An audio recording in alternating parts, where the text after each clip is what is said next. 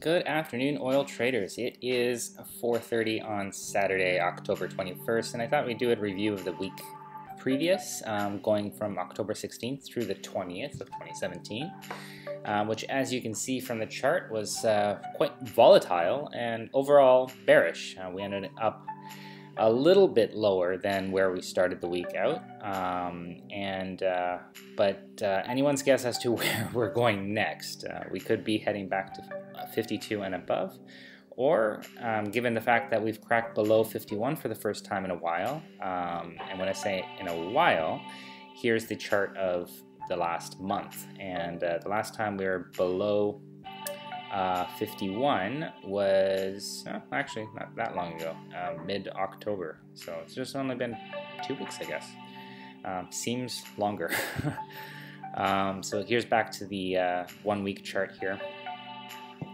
But in any case, yeah, we have touched below $51 for the first time in a little over a week, apparently. So we could very well be going down, and with my position back into full-blown shorts, you know how I feel about it. In terms of what happened in my case, basically I was able to profit for the first time in a while on both shorts and longs. I took profits on 3 shorts in 2 sales, and on a long position once.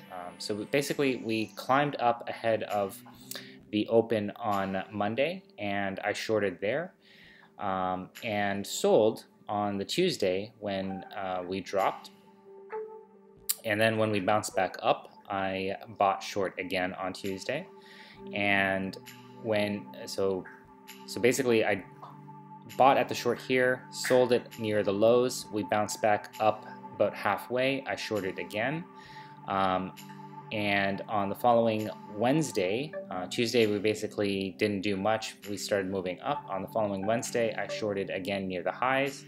I missed this opportunity to sell, of course, and then on Thursday I was able to take profit on those 2 previous short positions, and when we dropped here to about 50, to the lower 51s, I went long, and managed to sell that right where we closed the week out at 51.70, which was pretty much the high for the week, or for that day, I should say. It would have been nice to get in on this, on these lows from Thursday, but what you see here actually happened in Asian and European trading, and with the close of Asian trading at 6 a.m. on Friday, that's Eastern time, we basically climbed back up steadily for the rest of the day, and here in North America we never saw lower, we actually never saw below 51 ourselves. I think the lowest we saw was 51.09 or 51.11, something like that. So that was the lowest that we got to see in North America,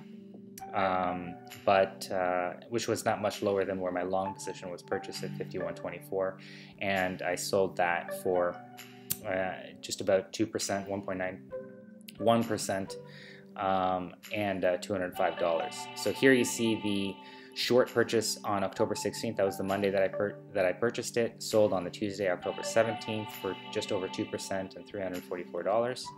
And then on the Thursday, I sold the shorts that were purchased on that same Tuesday and Wednesday for a combined portfolio weighting of 20%, and sold for a total profit of $578 thereabouts.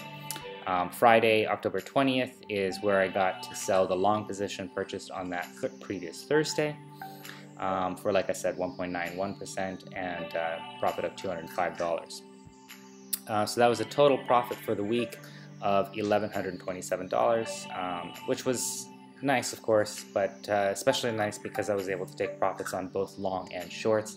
And as you guys know, it's been a while since I've had the opportunity to buy a long. So I'm definitely liking the having greater balance in the portfolio as well as in the results. And but unfortunately, with that sale, I am back exclusively in the shorts now. So I purchased short again when we did bounce. I purchased short at 51.60, which was the high here before the decline, missing the high where we actually closed.